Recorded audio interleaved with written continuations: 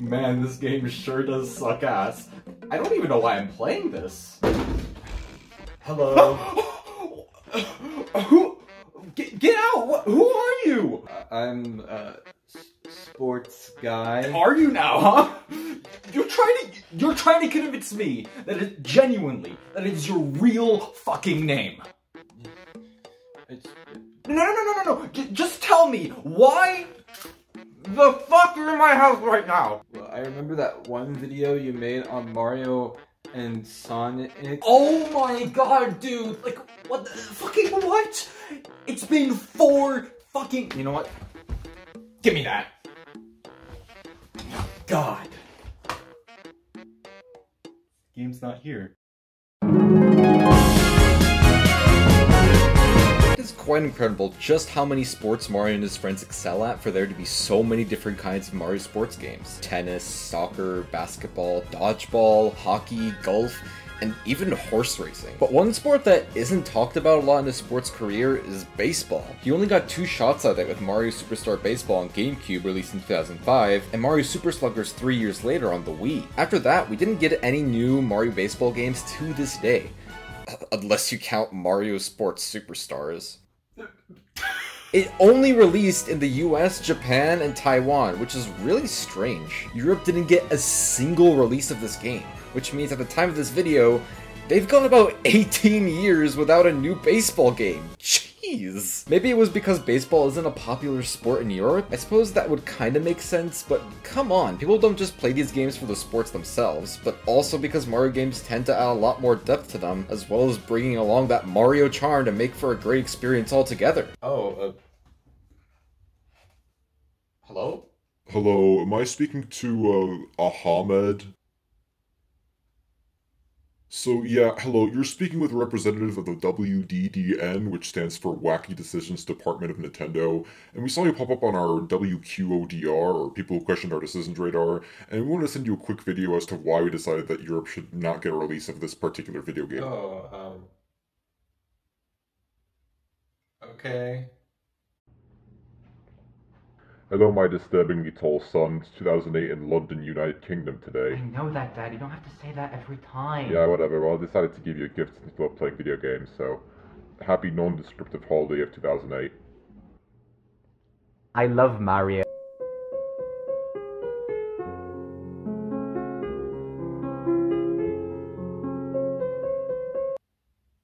Well, if that were me, I would have just not done that, so... Whether you're from Europe or not, I'll be taking a look back at this childhood game of mine and showing you what it's all about and what made it so great to play. Now, just a disclaimer, I've only played Super Sluggers, so if you're looking for a comparison between Superstar Baseball and Super Sluggers and what they might have changed between those 2 games, you're probably gonna have to look somewhere else. The game begins with this really amazing opening cinematic, giving you a taste of the excitement that lies within it. Oh, I can't wait to play Barrel Basher! I honestly really like the progression of the movie. It starts from Mario and friends taking the cruise ship to Baseball Kingdom, to everyone being amazed at the scenery on top of the lighthouse, to beginning the games themselves. There's a lot of great antics here with the Mario gang, and it's always a great treat to watch. The icing on the cake is definitely the last part where DK tackles Luigi at home base, knocking him all the way to the end of the stage, only to still have the ball in his hand getting him out. All in all, a great way to open up the game. After choosing a save file, we're told that it's best to go to practice mode first to learn the controls, but since I played this as a kid, I probably won't need them too much. Let's start off with the challenge mode, which serves as the game's story mode. The game throws us right into Baseball Kingdom, introducing Lakitu, who essentially serves as a tour guide. Apparently this entire island was built by Peach just so they could play baseball.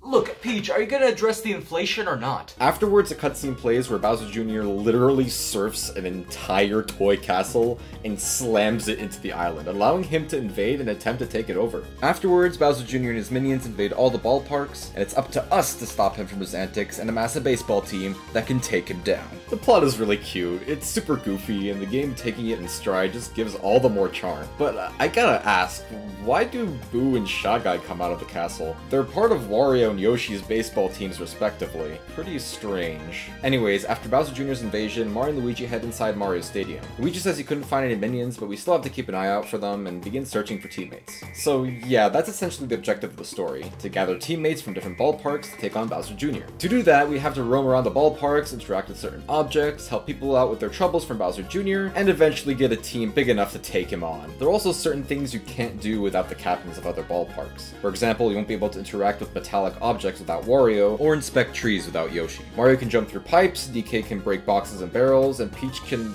use the power of love? Yeah, some abilities are weird. For some reason, only Mario can inspect bushes, and the weirdest way, too. Just talks to it and someone comes out or he gets coins. I mean, I guess I never really gave it a try. In order to convince most of the players to join your team in each ballpark, you'll need to prove your worth, since most people think going against Bowser Jr.'s team is crazy and requires a strong team to take down. I mean, come on, what did you think they'd say otherwise? Sure, let's go kill ourselves! In order to recruit them, each character has a challenge that you need to defeat in order to have them join your team. This is definitely one of my favorite parts of this mode.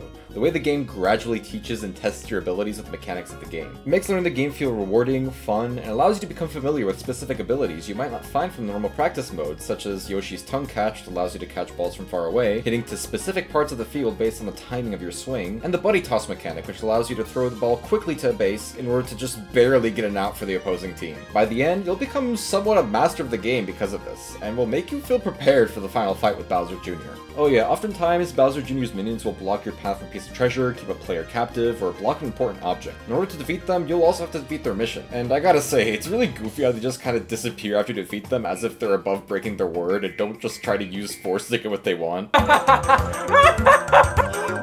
my god!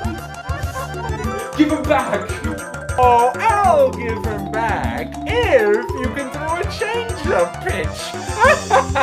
What? Okay. Oh, ow! Oh, well.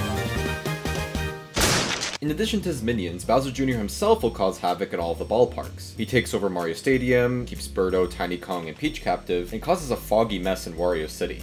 Fuck, that's one hell of a criminal record. In order to stop him, you'll need to clear your path to the ballpark and then beat him in a one-inning ball game while already at a disadvantage, which is actually pretty challenging. After getting the ballpark back, you'll have it all for yourself again, but that doesn't mean you could just sweep the area. You still have to find the captains of all the other ballparks in order to truly complete each ballpark, due to every captain's unique abilities, which adds some nice depth to the game. Now, you don't have to complete all the ballparks to take on Bowser Jr. Once you have enough players for a baseball team, you can immediately challenge him. However, I decided to continue through the whole thing just for how enjoyable it is and to really get fully comfortable with the game's mechanics. Wow, it's almost like the Breath of the Wild. The dialogue also has a great sense of humor. In particular, this game has a weird obsession with the goofy phrases the characters use when something bad happens. Bologna burritos, dirty socks, tough beans, peanut breath, sharp shitballs, greasy goulash, worm germs, crusty cheese curds, moldy popcorn, and my personal favorite, oh fuck! There are also item shops where you can spend your coins on equipable items that can give your players stat boosts that only work in challenge mode. But I never really cared for them, so I just didn't get them until I beat the game. However, there are other items that allow you to unlock 2 new ballparks, Daisy Cruiser and Luigi's Mansion, which is pretty cool. This is also how you unlock an exhibition mode, so if you want all the ballparks to play in,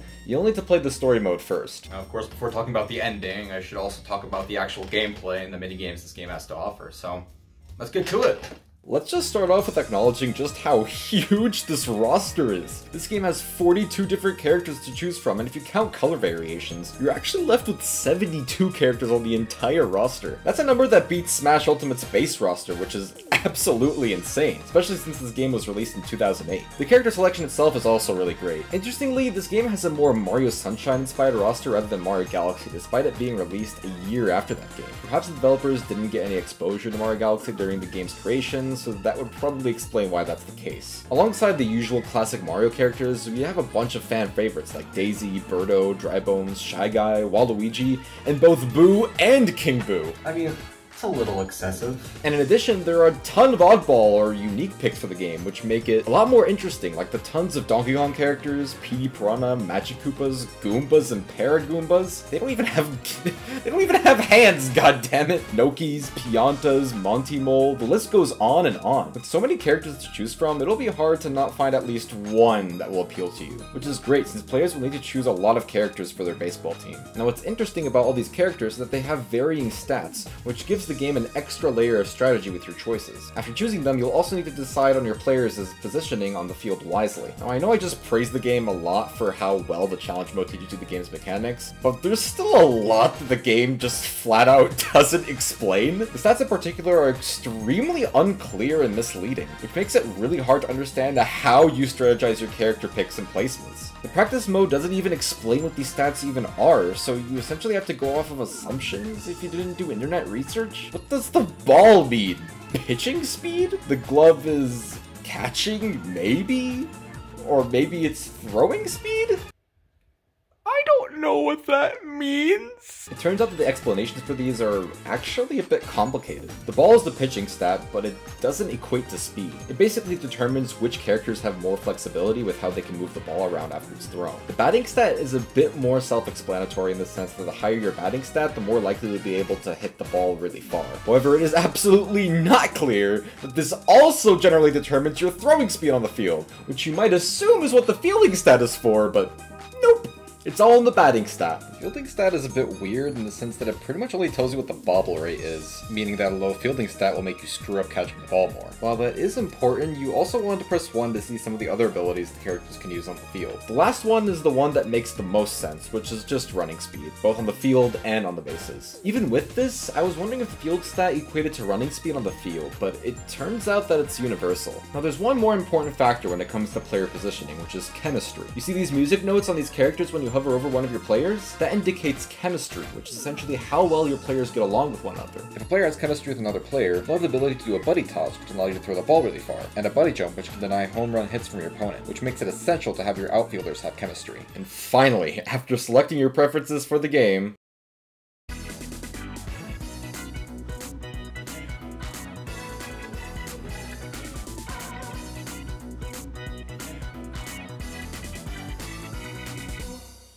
now, during an exhibition match, your time will be spent either pitching, fielding, or batting. I'll start by talking about the pitching and fielding. Your goal with pitching should be to get a strikeout by making your pitches as difficult as possible. Since Boo and King Boo have great pitching stats, they can make the ball move around a lot more, so I always have them pitching whenever possible. There are a lot of variations with pitching that you can choose. You can go for a normal pitch by shaking the Wiimote, a charged pitch by shaking the Wiimote backwards and then forwards once the circles here align, a change-up pitch which is done by shaking the Wiimote while holding the A button, and a star pitch which is done by holding the A and B button while shaking the Wiimote. With all of these, you can manipulate the ball's course of direction by tilting the nunchuck analog stick. It's pretty cool how even something as simple as pitching the ball has so much depth in this game. But I gotta say, it's pretty weird how you can move the ball around with the analog stick to just change the direction of the ball mid-throw. Uh-oh, here comes the ball. I mean, I've heard of curveballs, but this is ridiculous.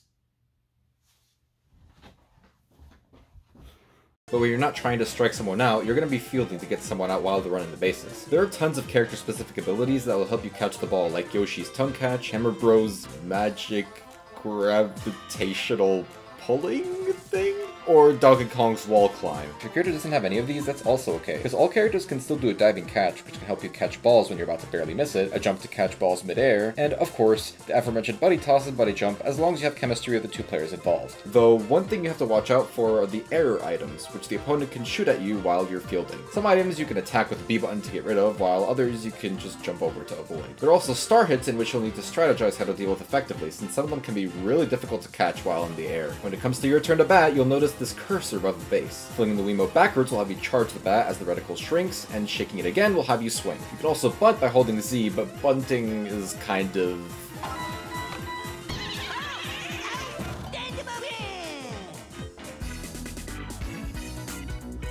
Oh.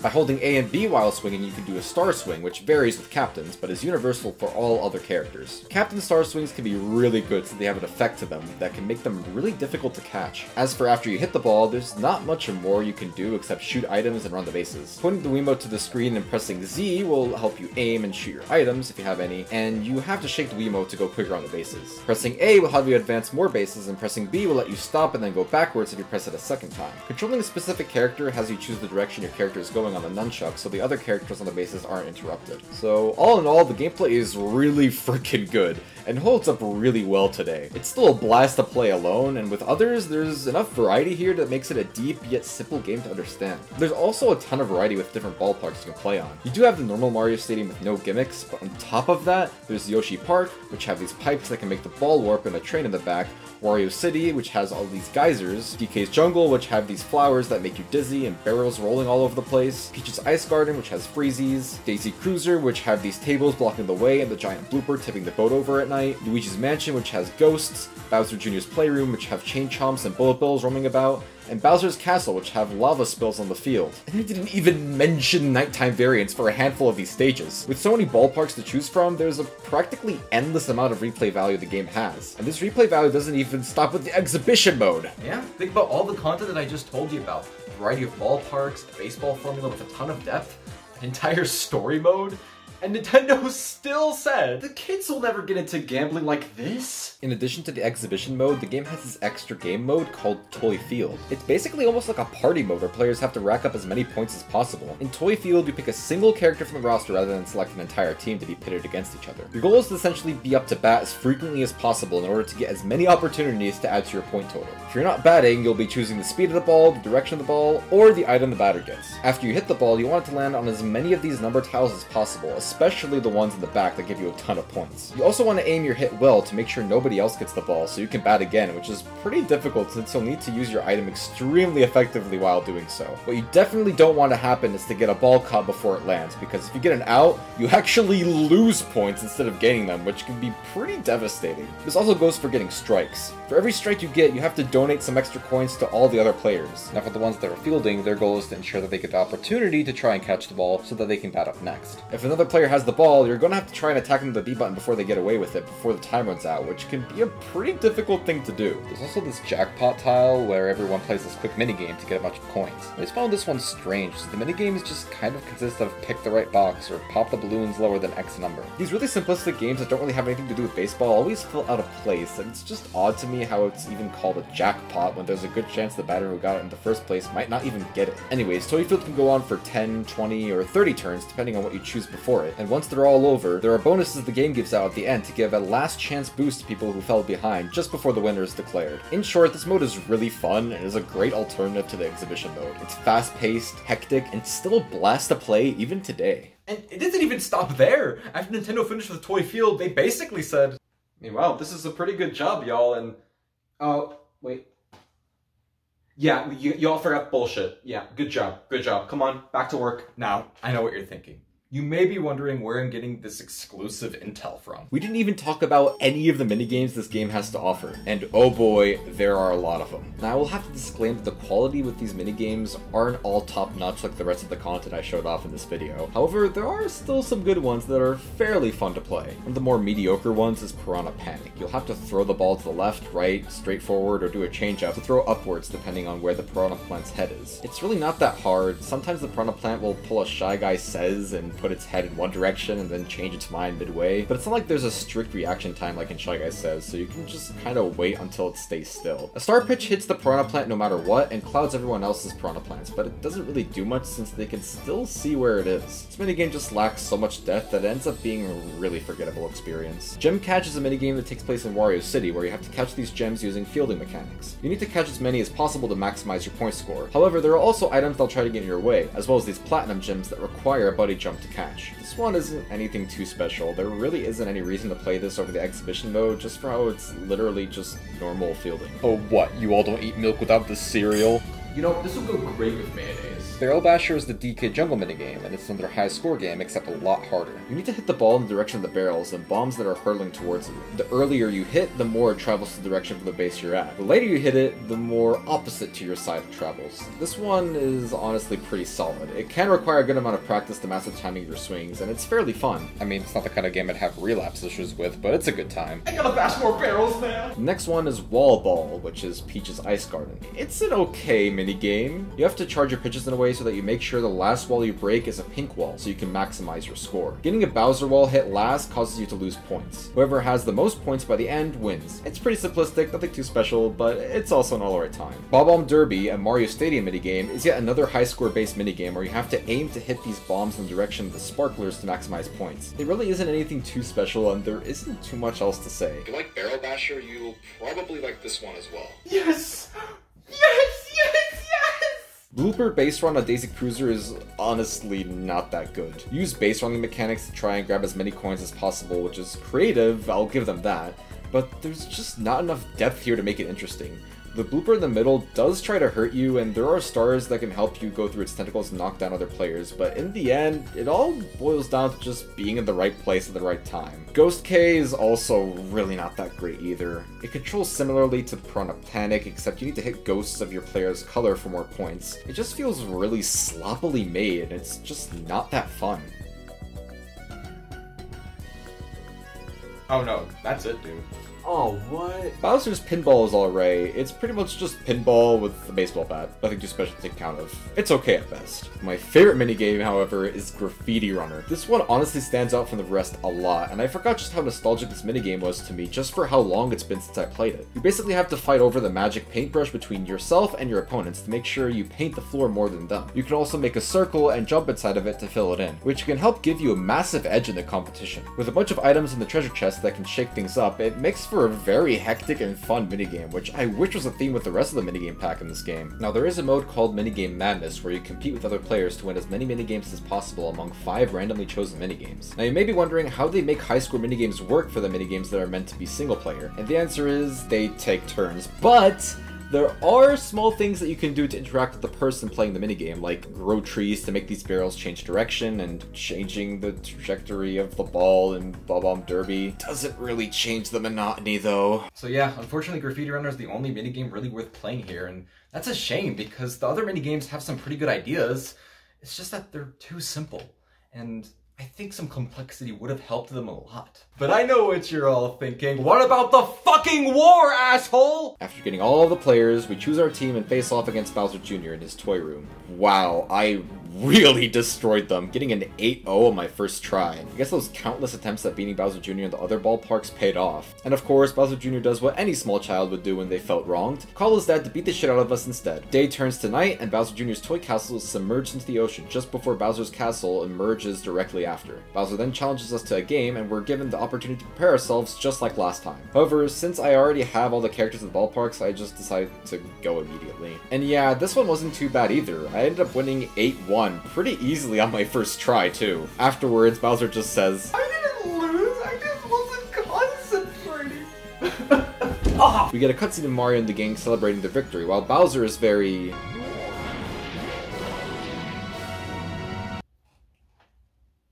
downhearted. They exit the castle. Peach lights up the entire stadium with her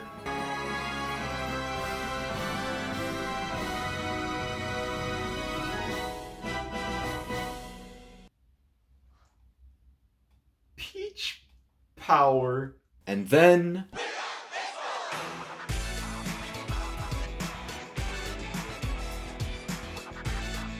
credits. Not a bad ending, but man, part of me was hoping they'd make up with Bowser and invite him to have fun with the gang. Except that actually does happen.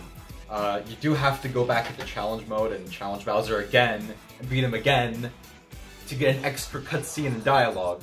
So like, I don't really know why they didn't just give it to us in the first place. Just reiterating past content, but sure, let's go over it.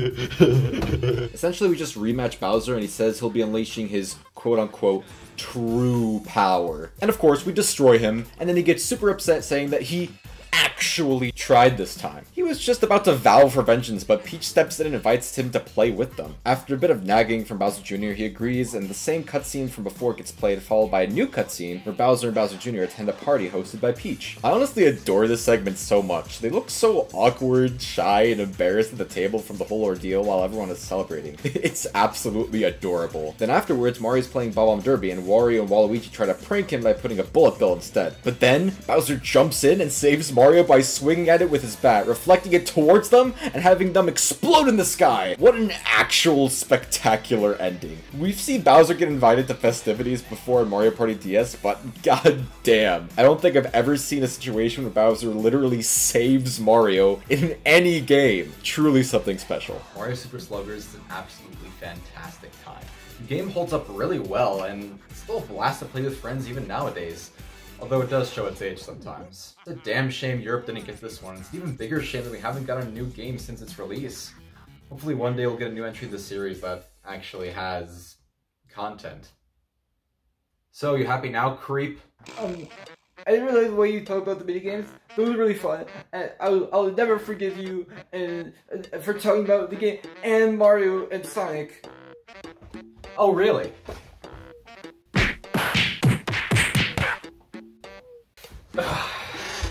So, with all that,